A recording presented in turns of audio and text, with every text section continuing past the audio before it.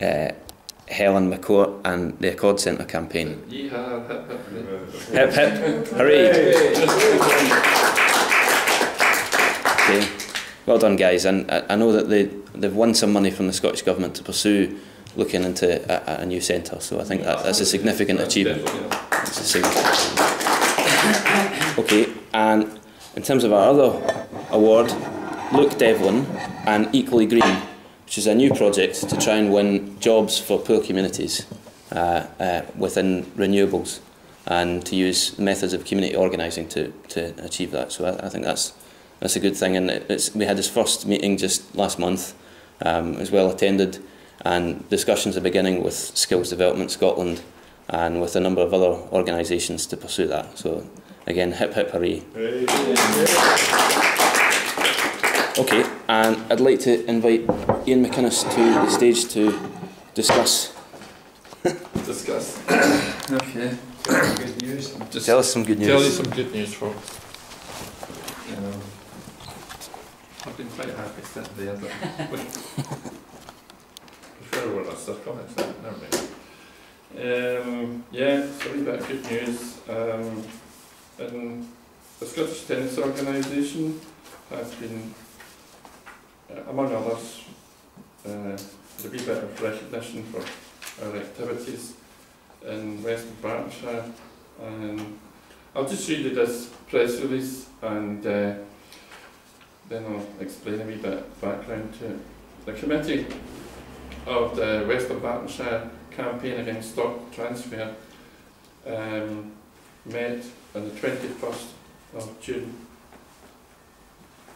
to digest the news that Western Bartonshire Council has scrapped the stock transfer proposal, which we warmly welcome. This is the right decision for council tenants, council workers and the wider community in Western Bartonshire.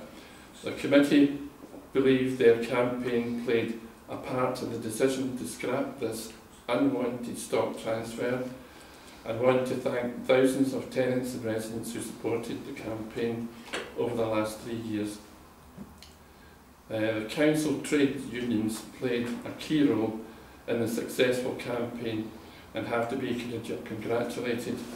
The main lessons to be learned from this successful campaign is that the whole community united and fought together for that just cause, and the campaign committee was made aware of and wished to thank tenants, trade unions, owners, some of the councillors, that's the ones that were sympathetic, and the Scottish Tenants Organisation. There will be a huge ongoing attacks on public services in the coming year, and the campaign plans to take a rest and rejuvenate itself to call for investment in public sector housing, and to campaign on the issue of housing benefit and other thematic proposals to cut. So that is the good news. There's another wee fight that might need to happen, and that is that in today's, I think it was today's or yesterday's Guardian and our Observer, it's been brought to our attention that housing benefits for under 25 could be scrapped. So the Prime Minister is to announce this shortly. A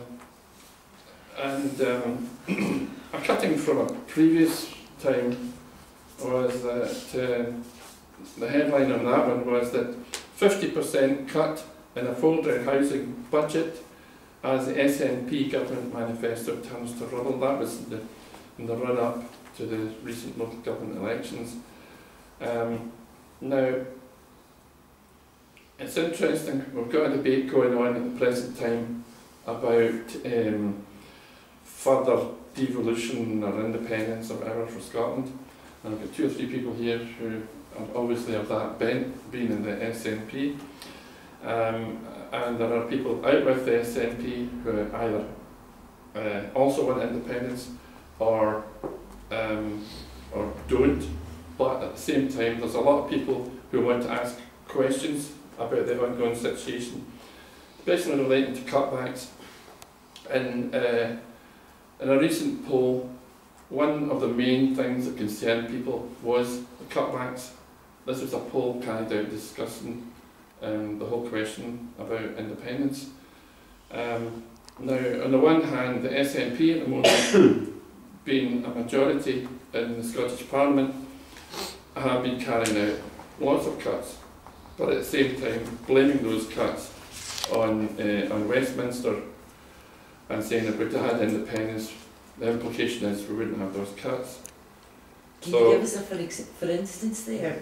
Yeah. I would love to hear your for instances on it. In terms of cuts? Yeah, absolutely. Yeah, in terms of cuts, there's been quite a lot of cuts to further education, and in terms of the people going to do hires and other courses at places like Langside College, places like that, Cabronnell and so on, in the west of Scotland.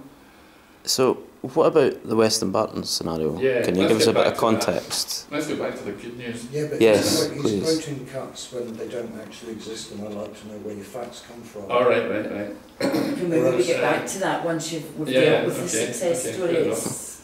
All I'm saying is, in relation to the discussion about cuts, is that there is a lot to debate there, and a lot of people who do want an independent Scotland want to know what an independent Scotland would mean. But largely how they shape it themselves would be my comment, but let's keep with your story. Anyway, we'll go back to the Western Bartonshire. And the situation in Western Bartonshire is that, or was, that there was a proposal, first of all, under, this is where the Twiddledee and Twiddledum that comes on, I would say, Labour or SNP can both be a bit dodgy at times. But anyway... Would be your opinion. But the thing is that Labour were in the ascendancy in the council there, and at one point they were for stock transfer of over 5,000 houses, which is roughly half the stock in the area. And the SNP were critical of them. And then the SNP got into the ascendancy. It was only a very slight majority in both cases when the swing went either way. And then the SNP decided that they were going to go down a similar path. So then Labour said they were against it. And obviously there was no point of principle here, because Labour seemed to just be against it because they didn't like the particular proposal and some aspects of the way it was made up. But in terms of the people involved in the campaign, it wasn't a case of parties, it was a case that they did not want their housing going to a halfway to privatisation situation, which is how the Scottish Tenants Organisation and how many tenants groups view stock transfer to a newly created housing association, or for their houses to be taken over by an existing housing association.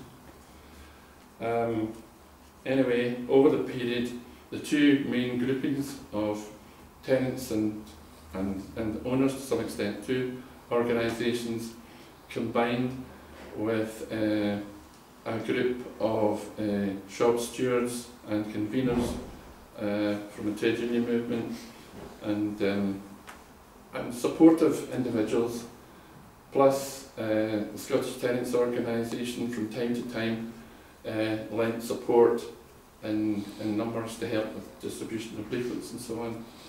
And the basic thing is that possibly it's connected to the current austerity climate, that the money just ceased to be there, and it would become rather obvious that if they carried on with their proposal, it could possibly look really bad.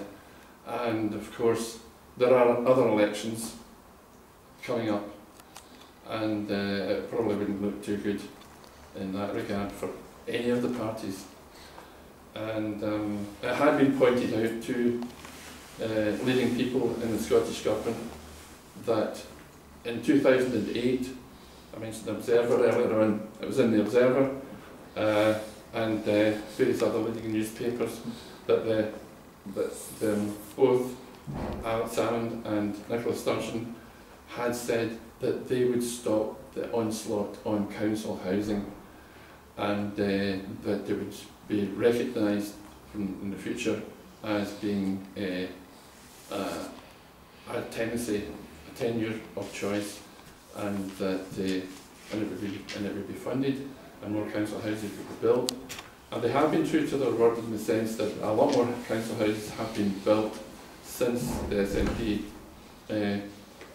came to power in the Scottish Parliament.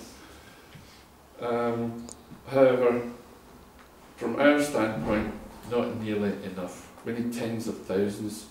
We don't just need a couple of thousand. And so anyway, I just want to wind up by saying that more power to local campaigns, elbows, and we don't go and direct campaigns. We support campaigns and try and get people to combine. And we're glad of our involvement in that. Thanks very much. Thank you. Thank you. Come back to that later. And in terms of during the election, obviously one of the things that we were looking to see was action on the private rented sector, to see better regulation and stronger regulation and more enforcement. And you've pressed my button on that one. Yeah. Right.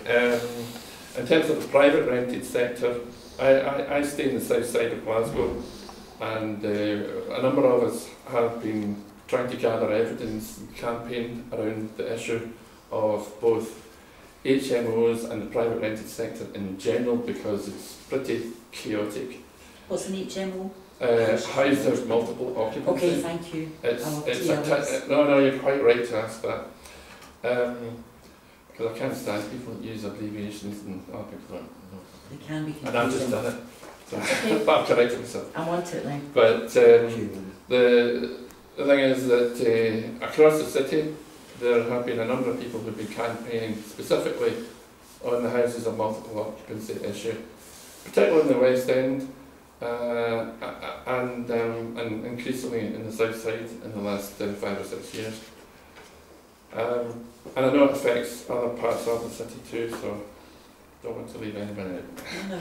But one thing that another campaign that's been happening recently, because of the aggressive nature of the private rented sector in relation to its use of letting agents and their general way of carrying out their work.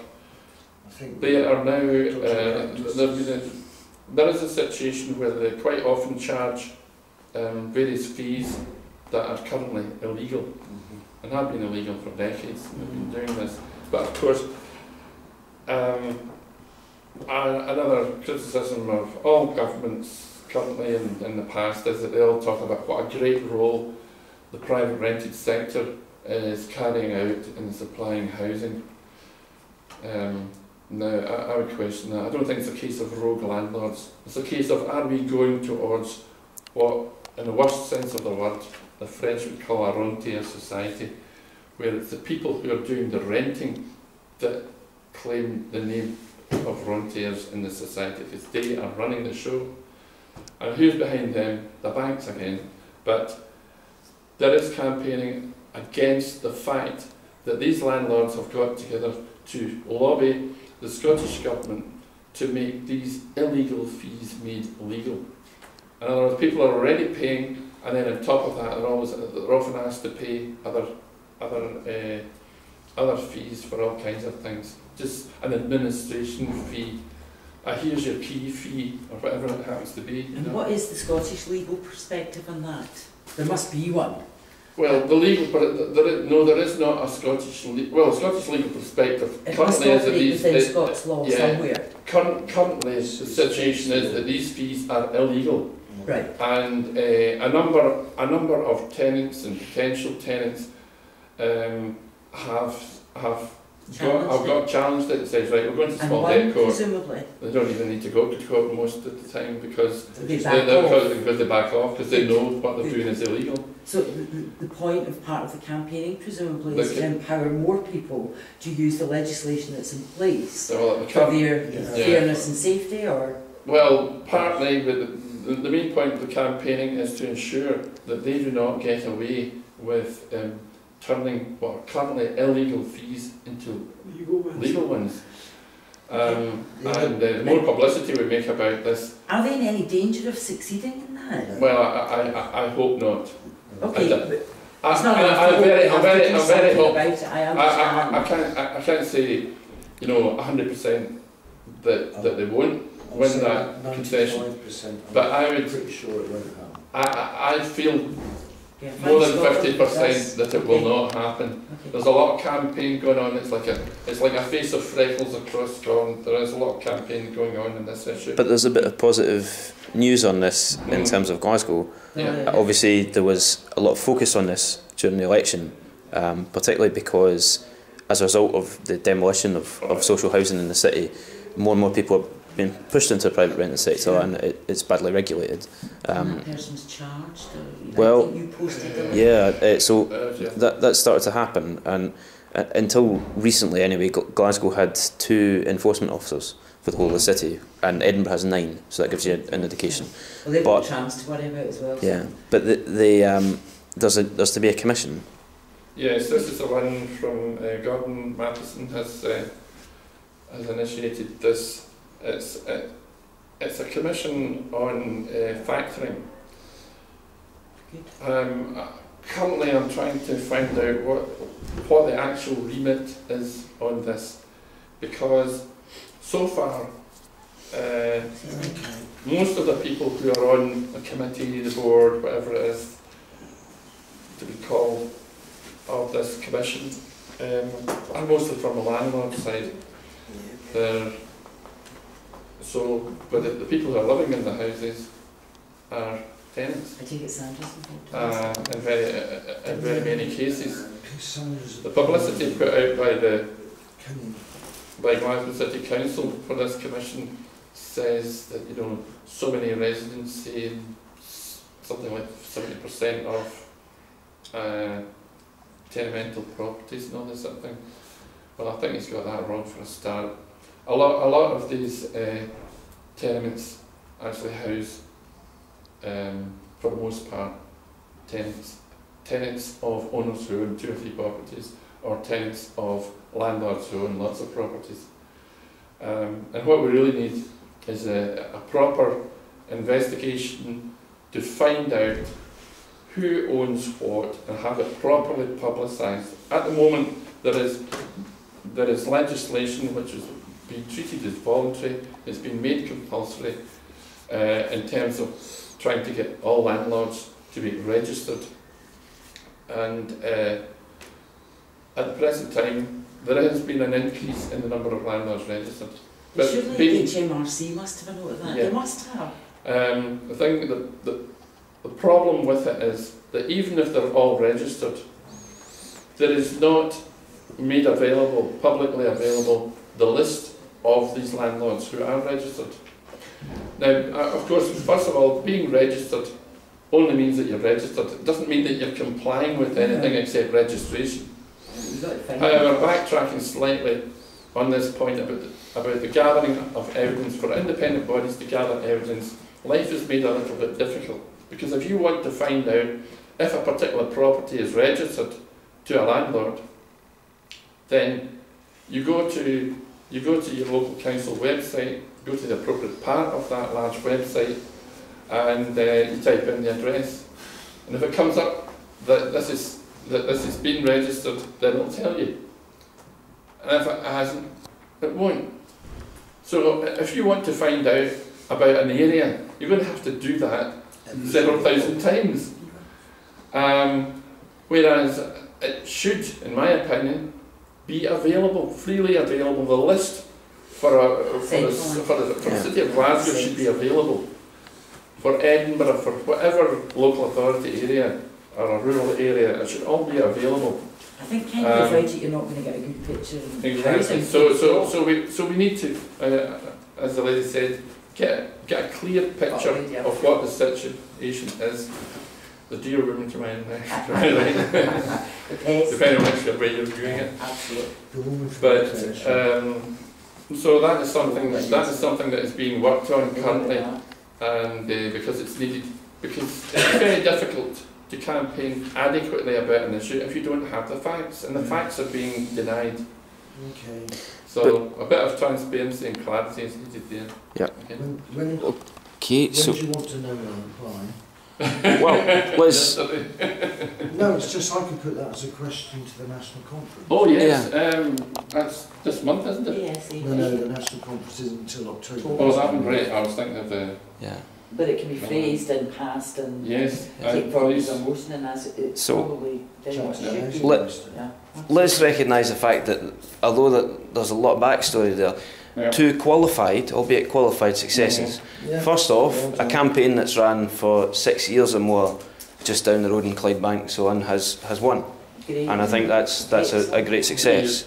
Yeah. And secondly, the focus on the unregulated nature of the private rented sector has led to a commission that's been formed which is going to look into the issue. Now again, both those are qualified successes, but nonetheless there's an opportunity there to improve the situation. Yeah.